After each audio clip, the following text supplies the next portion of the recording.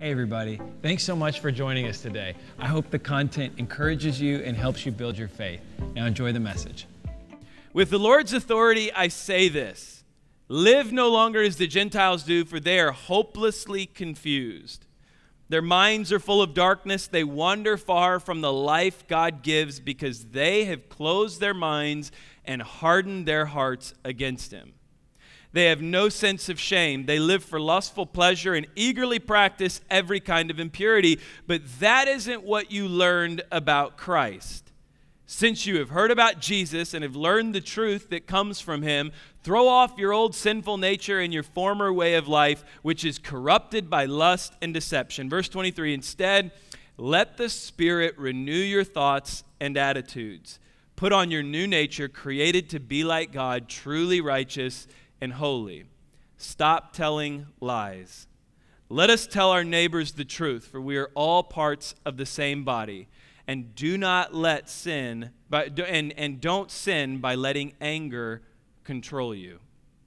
Don't let the sun go down while you are still angry, for anger gives a foothold to the devil. Great rule in marriage: we will not go to sleep at night until we've settled this anger between us. Verse 28. If you are a thief, quit stealing. Instead, use your hands for good hard work and then give generously to those in need. Don't use foul or abusive language. Let everything you say be good and helpful, so that your words will be an encouragement to those who hear them. How important is that in marriage? And do not bring sorrow to God's Holy Spirit by the way you live. Remember, He has identified you as His own, guaranteeing that you will be saved on the day of redemption. Here it is, verse 31. Get rid of all bitterness, rage, anger, harsh words, and slander, as well as all types of evil behavior. So, my wife, whom I just absolutely love dearly, right? She's wonderful. You're just the best, babe. Unfortunately, the one thing that she doesn't have going for her is she doesn't know how to operate the thermostat. Now, listen, I am not, and I've got my things too. I don't know how to put my shoes away, right? I just come in, take them off, leave them at the front door, and you know, I just forget that there's a bin right around the corner. You know, she reminds me often, but I just forget about it, that there's a bin there that I can put my shoes away in. But for her, she just has forgot, and I'm not talking about like to a level of comfort. I'm talking about the functionality of the actual device, right, that is against the wall. So when the house is cold and she wants it warm, I'm saying put it on auto, bump it a degree or two, 72, and then what will happen is the house will warm to 72, and then it will automatically shut off, right? No. What does she do? She says, I'm cold. She turns it on. She goes to 75, and she leaves that thing blowing heat all day long in the house. I mean, I'm trying to tell her, I'm like, babe, listen, like, you don't realize what 2 degrees can do on a thermostat, right? Let me tell you, 2 degrees is a game changer. Fellas, are you with me? 2 degrees, 68, I'm sleeping like a baby. 70, I'm sweating, kicking blankets off of me, trying to just keep the sheet on, and I'm a mess, right? 2 degrees changes things. Anna only counts in 5s with the thermostat. She's like, I don't feel it unless I go up 5 to 10, right? So then all of a sudden what happens is the thing's on. I've explained auto a million times, but it's not, we're not going to mess with auto. We want it blowing the whole day, right? So it goes on, it goes up to 77, and I get home 5:30, and the house is a furnace. And I'm like, that woman. I go instantly, the second I walk in there, I'm like, something has got to change in this house. I thought about, you know how, I bet the school has them. You go and you see those little cages over the thermostat that got a key, you know, that you can't get into unless you got the key. That's what I've been like, you know what, I'm going to get one of them cages. And I'm going to have one key made, and, you know, when she goes up there to change it, she's going to have to call me, and we'll see, you know. But anyway, there is something that happens when I go outside and it's 40 degrees. right?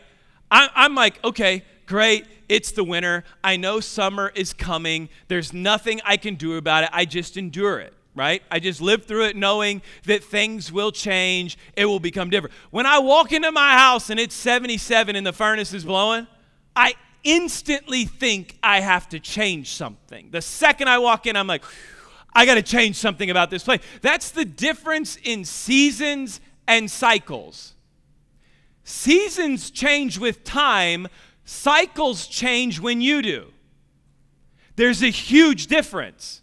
I was talking with a friend of mine this past week. We were sitting at Chick-fil-A eating it. You know, you don't even have to pray over your food at Chick-fil-A. It's already been prayed over 100 times. There's worship music playing and everything. And so we're sitting at Chick-fil-A and we're eating, right? And he asked me, he said, let me ask you a question about something. I said, man, yeah, shoot. And he asked me, he said, hey, I got a bazillion kids at home. I think he's got four kids at home. They're all under 5 or 6 years old. And he said, man, life just feels like I have no time right now. He's like, literally, I just have no time. I wake up early, I go to bed late, and it is every single day. I'm taking care of kids. And I said, here's the beauty about that. That's a season. Seasons change with time. As time goes by, your kids are going to grow up. They're going to become more self-sufficient. They're going to eventually go to school. Parents, can we praise God for school in this place? When they go to summers, we're like, no, gotta have them every day. No, they go to school, they become more self-sufficient, and that is a season in life that will change itself based on time. The difference would be, hey, in my marriage, we don't stop fighting. We've been fighting for 8 years, and all 8 years, it's the same thing. She drives me crazy. I get angry, yell at her. I shut down. She provokes me to talk, and it just happens over and over. We've had kids. We have moved houses. We've had a job change. I'm at a different place, but it's still happening. That's a cycle.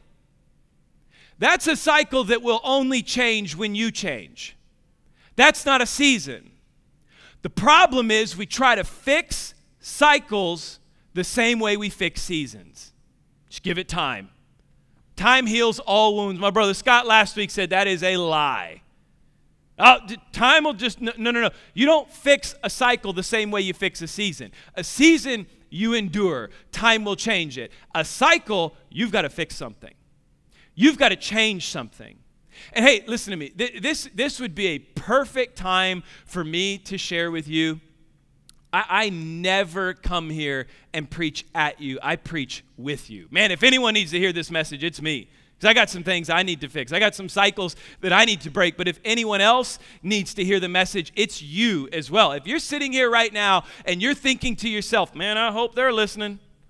I hope they're catching this because they got some cycles that they need to break.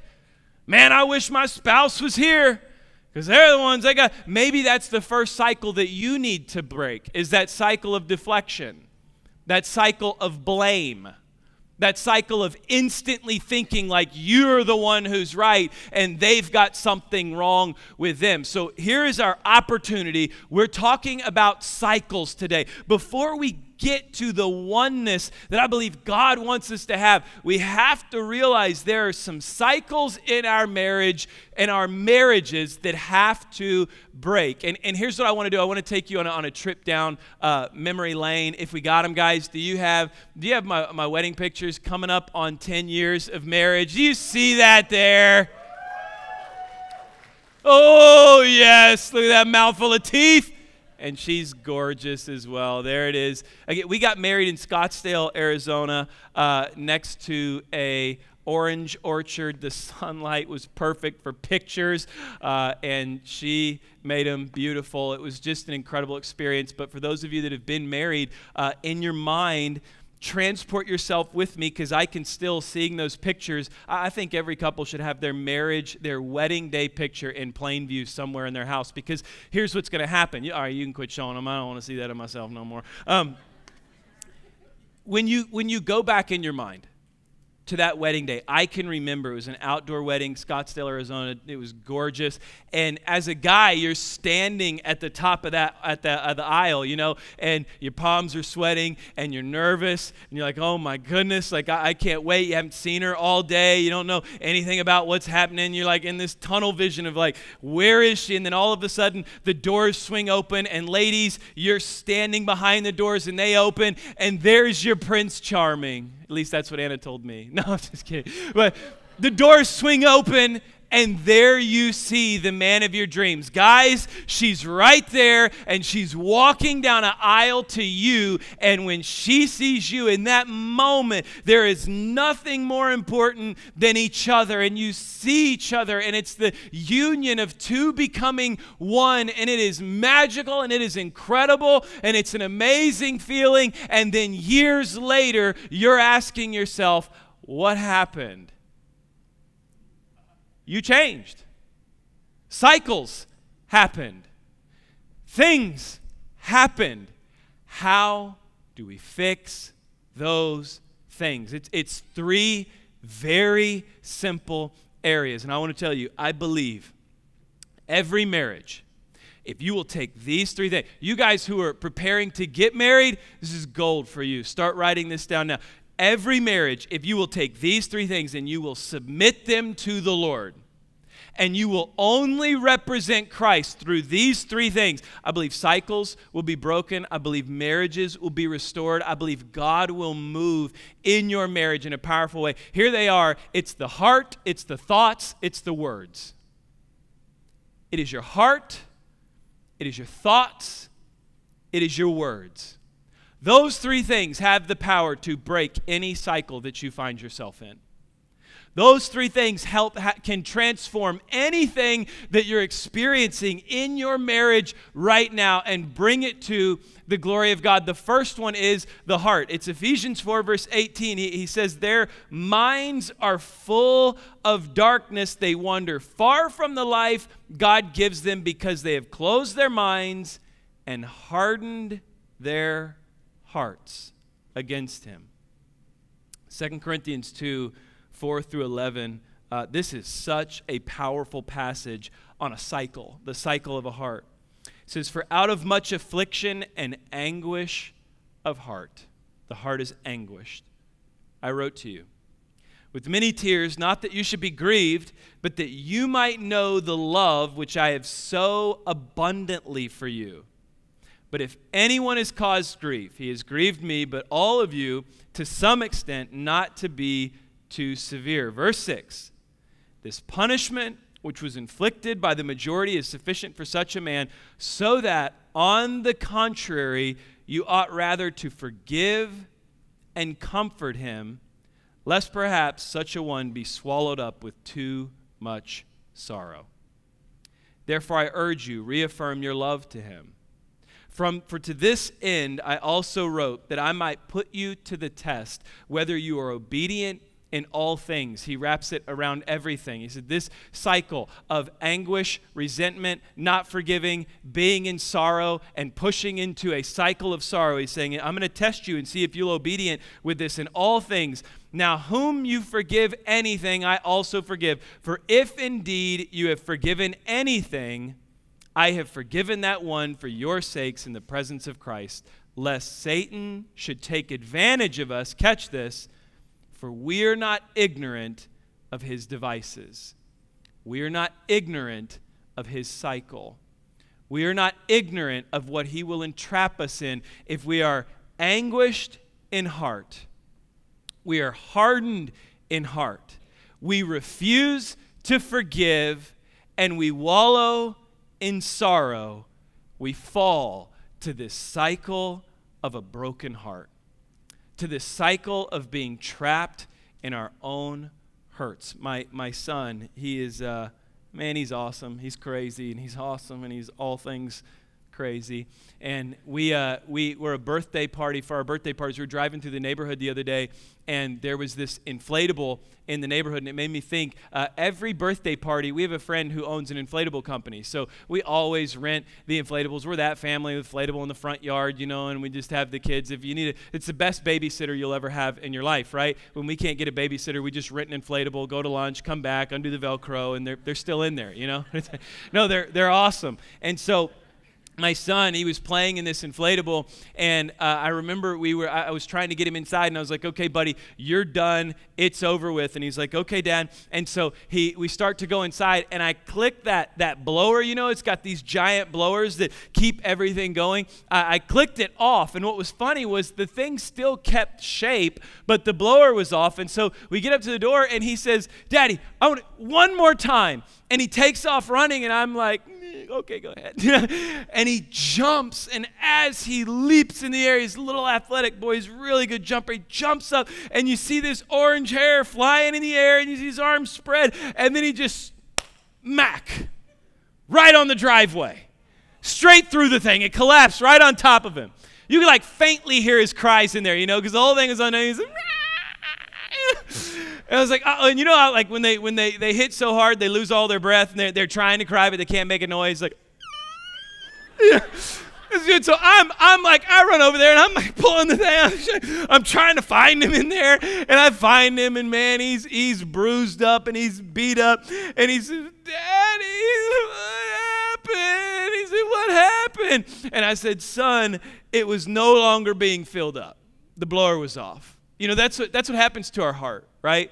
When we shut off and we harden our heart, and we go to a place of anguish of heart, and we start keeping a record of everything that they've said to us, and all the things that they've called us, and all the things that we've asked them to do that they've never done, and all of the things that they've done that we never wished that they would do, all of a sudden we begin to callous our heart. And when our heart begins to get calloused, what was once filling you up is no longer filling you up. So it's like this puffed up, walking around. Yes, everything's great. I'm hiding in secret, but inside my heart is empty. That's the cycle he's talking about here. He's saying through an anguished heart, if you don't forgive, then you will create a cycle of sorrow, of hurt. But then he also gives the remedy. If you caught it inside there, he said two things to do. One, he said, in fact, I tell you to forgive this man. And number two, reaffirm your love for him. Number one, forgive. Number two, reaffirm. If we're to heal the heart, if we're to start breaking the cycle of sorrow, breaking the cycle of anguish, the two things that we have to do is forgive. You've got to forgive. Say, well, I may not have the capacity to forgive. Your capacity to forgive is not based on you. It's based on what Jesus has done for you.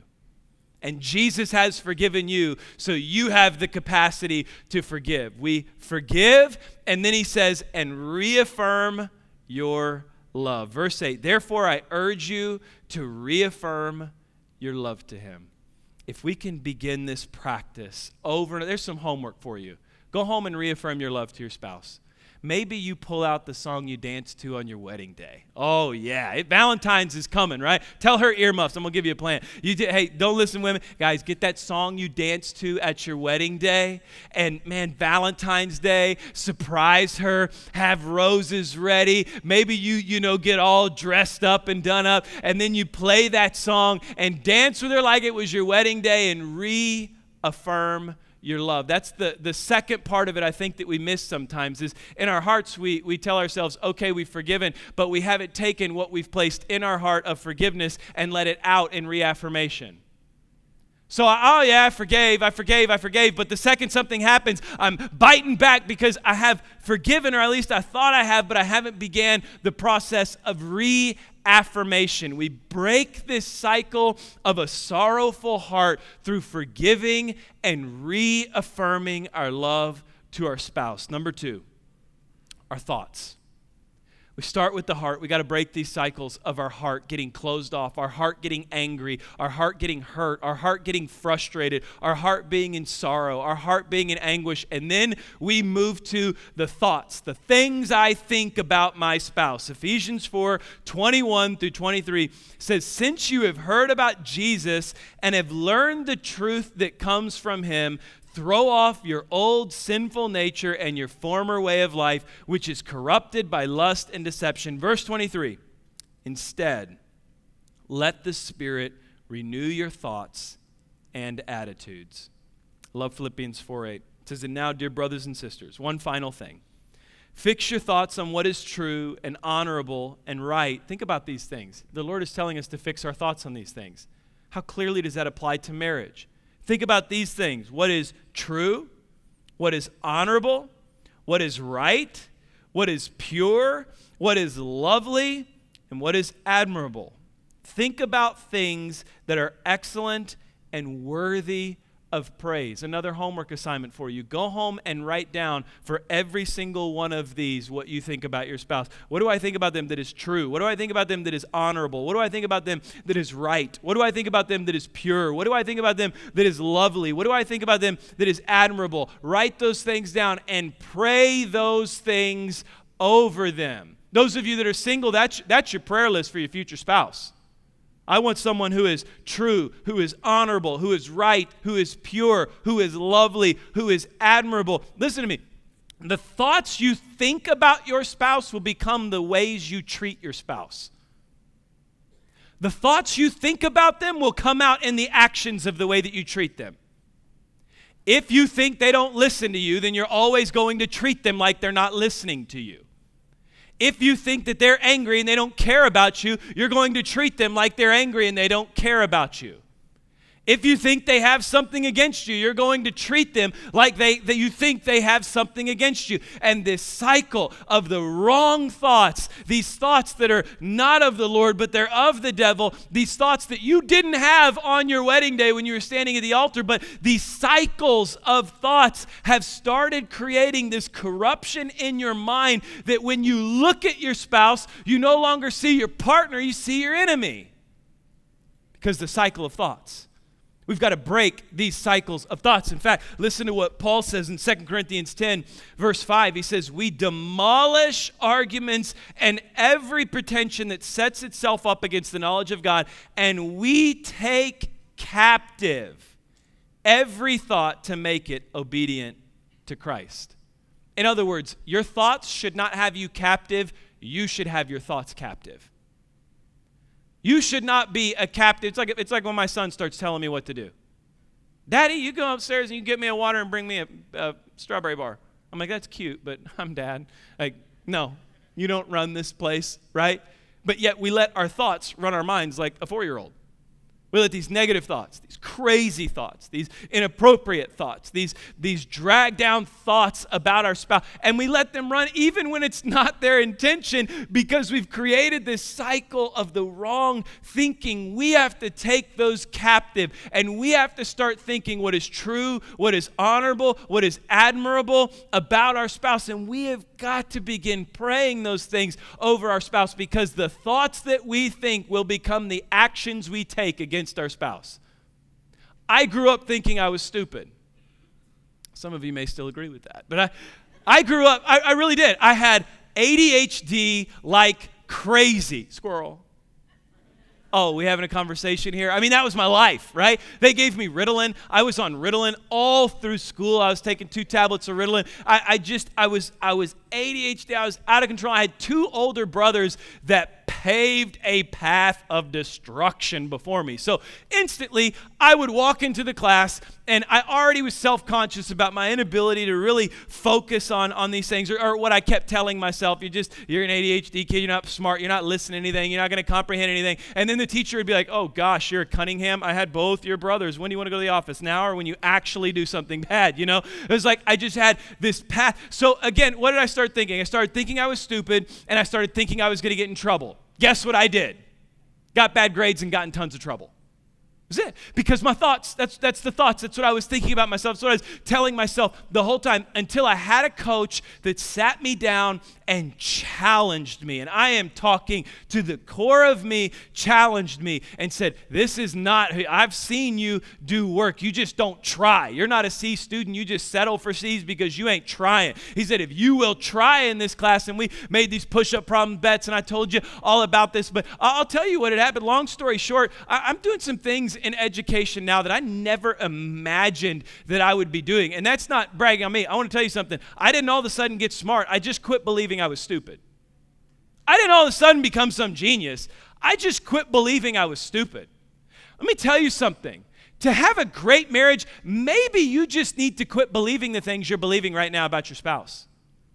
Maybe you just need to take those thoughts captive, heal your heart, captivate those thoughts, and begin to hold those thoughts in obedience to Christ, who says you should be thinking things that are admirable, things that are honorable, things that are lovely, things that are pure. Take your thoughts captive, put them before the cross. We heal the heart, we fix our thoughts, and then he ends here with our words. Ephesians 4:29 through 32. Says, and never let ugly or hateful words come from your mouth. You know what never means? Come on, somebody. What's never mean? Hey, you're right. You want to speak Greek? What's never mean in the Greek? Never. Never, never let ugly or hateful words come from your mouth. But instead, I love this imagery. It's why I chose this translation. But instead, let your words become beautiful gifts that encourage others. Do this by speaking words of grace to help them. How important is that in a marriage? Verse 30.